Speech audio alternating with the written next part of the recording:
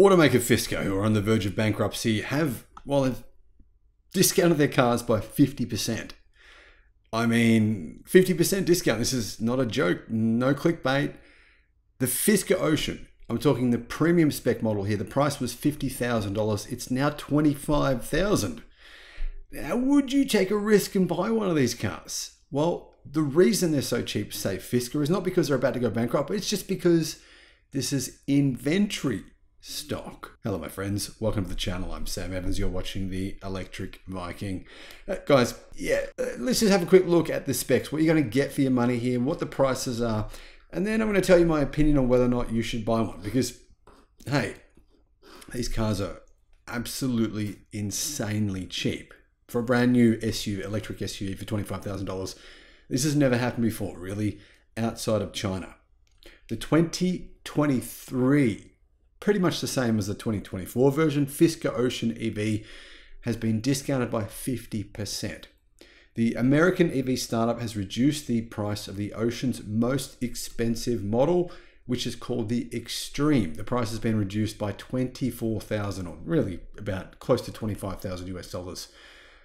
Yeah, the entry-level version now is only $25,000 US dollars. Means the Ocean is the cheapest EV you can buy in America. It undercuts the Nissan Leaf, which costs $28,000 US dollars. Yeah, it's the cheapest EV, period. So it's an incredibly good deal. Some people say, I don't know. Anyway, the Fisker Ocean Sport, this is the model, this is the most affordable version. It had its price drop by $14,000 US dollars. The Ultra is now $35,000. That was $53,000. The most expensive model has a $24,000 price drop. So that one was, well, $61,500. I've got to admit, it does look good, this model, the Ocean Extreme. So the Ocean Extreme, $61,500, price drop by $24,000 US dollars. It's now $37,000. If you paid full price, would you be pretty pissed off, right? Would you be going, holy smokes? I mean, I know there was a lot of Fisker buyers out there that were being very vocal about how great the Fisker was and don't buy a Tesla, the Fisker Ocean's way better. But then MKBD, I mean, you know, Marquez Brownlee, he revealed the video saying it's the worst EV he'd ever driven, the worst vehicle he'd ever driven. Some journalists were a bit critical of the car. They said it was claustrophobic, or that there was some issues with it, software issues. And then there started, well, the phantom braking issues. There's a range of issues, unfortunately, that the Fisker Ocean has had. Have those problems been fixed? I don't know. If you get problems in future, and after this company has gone bankrupt, will you be able to get your car fixed by Magna in Austria, who actually manufacture the car? They're the contract manufacturers for Fisker. Would they fix it for you? Maybe. I don't know. There is a new software, though, that's been installed in the cars. It's called version 2.0, and apparently it's ready to go. All the problems have been sorted out.